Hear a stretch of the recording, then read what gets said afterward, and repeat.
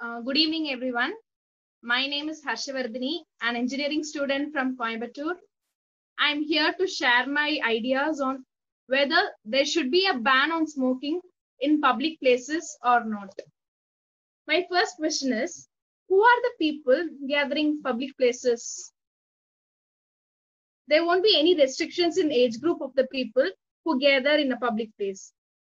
There will be a person right from a month-old baby to an older person with an age of 80 and above. A person who usually smokes will be at an age of 18 and above. They know what are the consequences and the health issues they are about to face due to smoking. Even then, they do. It's because they become addicted to smoke. I don't know why these people are like this.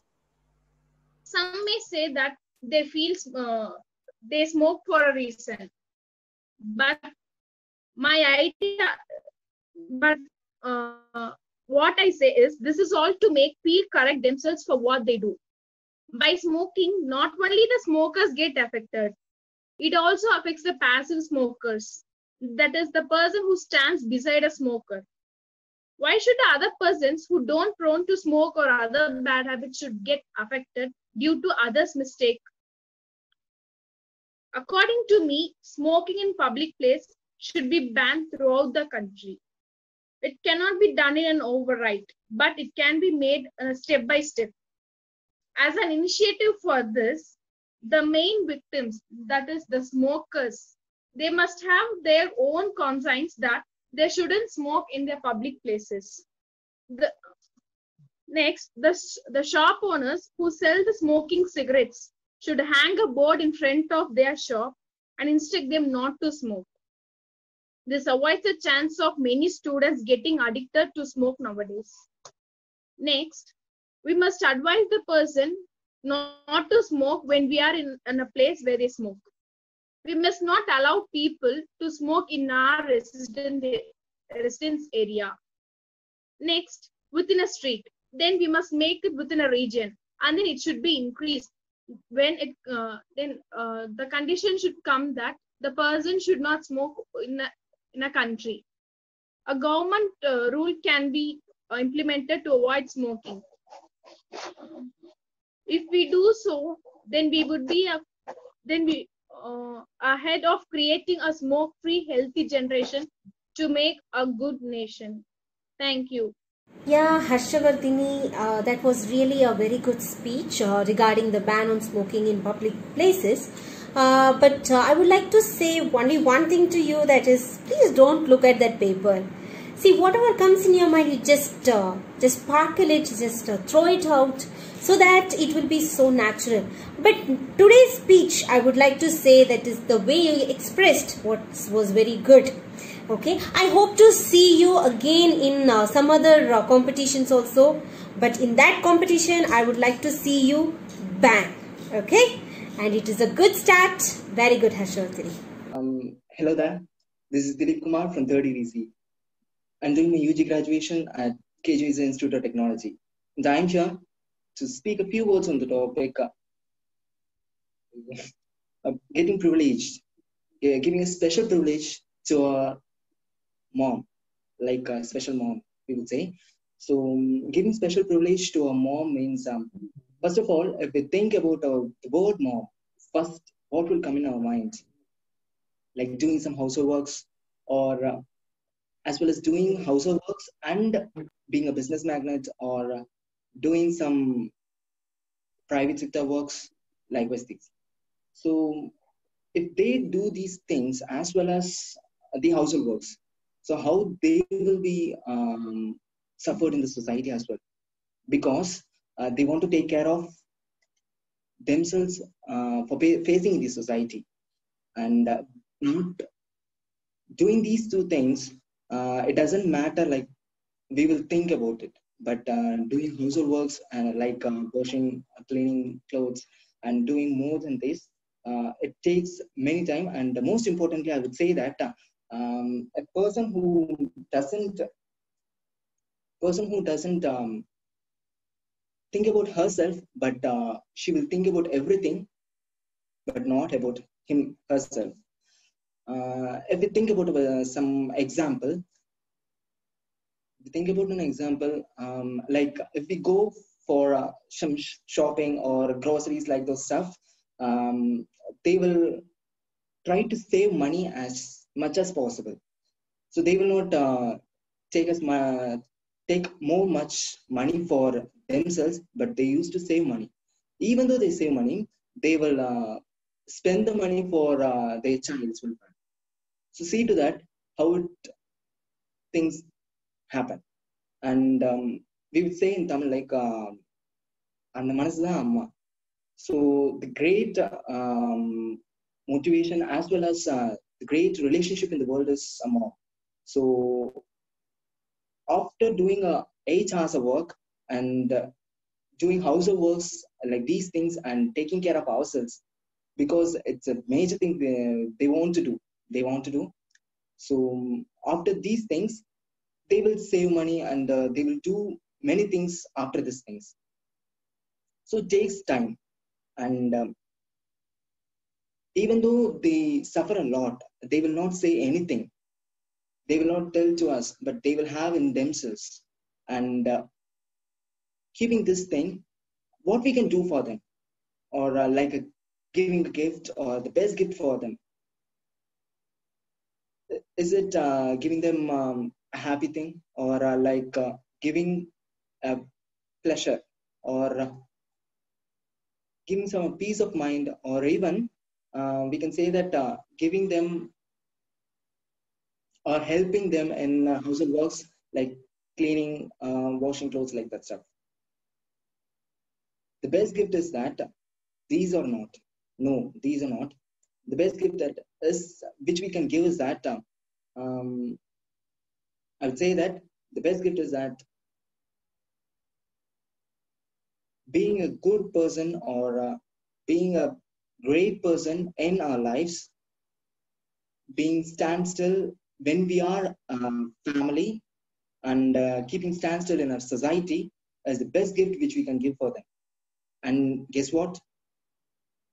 That's they are expecting us. That's the best gift for them also. So thank you for this opportunity. For let's start and do as much as the competitions for many students as well. Thanks. Dilip Kumar, that was an amazing speech, Dilip Kumar. I would like to say that, and I really appreciate the way you have expressed yourself, and expressing those words is not only enough. Yes, and you have told many things related to the privilege of mom. Everyone knows about our mom, but some will notice that and some will appreciate that. So the appreciation you have given about her, the things you have exposed, that is, you have highlighted the work what they do and the sacrifice what they do, was really amazing. And I thought, in my point of view, what I thought is, the points which you have given has come from your heart. So the appreciation what you are giving and the points you have given, everything has come from your heart. That was very amazing. And I would really like to see you in upcoming competitions, Dilip Kumar, because you are really amazing and everything was in a flow. So I appreciate that. Keep going, Dilip Kumar. All the best. Good evening, everyone. My name is Karthik from 3rd EDC department, and thank you for giving this opportunity for conducting this good speech competition. Once again, I thank you. So the topic was chosen for me is how recycling will help us. Let me ask you a question, that what is recycling? Can you message me, or within 5 seconds? That's enough. I can answer after. Or message. Okay, the recycling is a process, or it's a conversion. It's a of a waste material into a reusable material, which can be used like one time, on 2 times, many times. That's a recycling process. And let me first of all, let me brief the recycling process. For example, if you have any product, for example, if you take this note, this is also recycled. Even this paper also recycled as a paper company. Then I take this pencil, this is also recycled. plastic recycling, because in each and everything in our environment, everything is recycled paper. Maybe there be a raw material can be taken from a manufacturer. Okay, let me state only 5 points why recycling helps us. The main point is the recycling helps energy consumption. Now, in manufacturing industries, they used to produce more energy from their worldwide places. For example, if we take a paper company, for example, if you take a paper mill, they take tons of wood. After that, they used to manufacture it. Then after that, if you know recycle, then the process it takes a more energy. It takes more consuming time. So in order to reduce the energy consumption, because if you increase the energy consumption, it takes more in cost. That's the problem.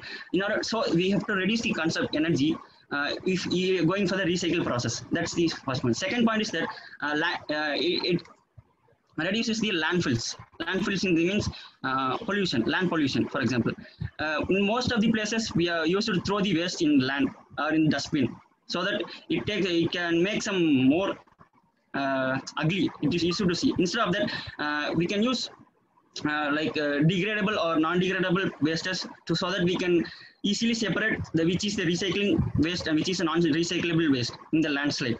So the next point is that it increases it minimizes the pollution. The pollution is then pollution is the which the human made, which is damaging the environment. That's the problem, right? So we have to reduce the pollution. For example, if you take air pollution, we are throwing the waste in dustbins or trashes like a big garbage pit. Then after that, we used to do burning, so that the gases from the wastes, it can contain some many chemical components or some many very dangerous gases which can help, which will slaughter our health, or and it breaks the it breaks the ozone layer, which is protecting ours. So for example, if you take water pollution, if you throwing the wastes into the water, it will, so that the fishes marine will be destroyed. That's the main reason. So we have to recycle water we'll get. So we have to recycle. We have to think of it, right? And the third one is it improves the soil. The soil, main interesting improvement of soil is that vermicomposting. For example, if you take organic wastes like some vegetable, carrot, some etc. If you take organic wastes, we also trying to do the vermicomposting. It would be nice, so that the organic components consist of more nutrients, so that it can get the soil, which with the soil will get wealthier and healthier. That's the main reason of the soil erosion. And the last most point is that it can save the money. First, it can save our money, right? For example, it can be made for both as well as manufacturers as well as consumers. For example, if you take a manufacturers, they used to recycle by existing their products. For example, I said paper, right? Paper will get after we using, then after we have to extract recycled from the pulp, that paper pulp, right? After the recycling pulp, with use of some chemical substances, we are making the paper more brighter. That's for a manufacturer part, so that they can save the money, right? Then another for consumer. Consumer means we are the consumers, right? What are the products we get from the manufacturer with the help of some money, and we'll get the products such as like aluminum, metals, etc. With the help of aluminum and metals, we can mold and we can recycle into many shapes, like many things. So I conclude my speech that recycling is must, and recycle should be done in each and every day. Like even a single problem. For example, if the pen is no ink, we can recycle by changing some another pen and refill it, so that we can be used like for example. That's the main reason. So I will conclude the speech that the recycling is very much important in our daily life. Thank you. Yeah, Karthik, you are such a good speaker, I would like to say. And after a lot of struggle in the starting, but you have not left it.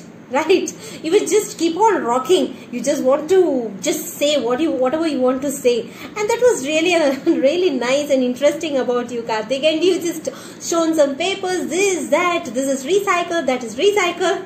Yeah, you have given us a practical thing, Karthik. I would like to say that.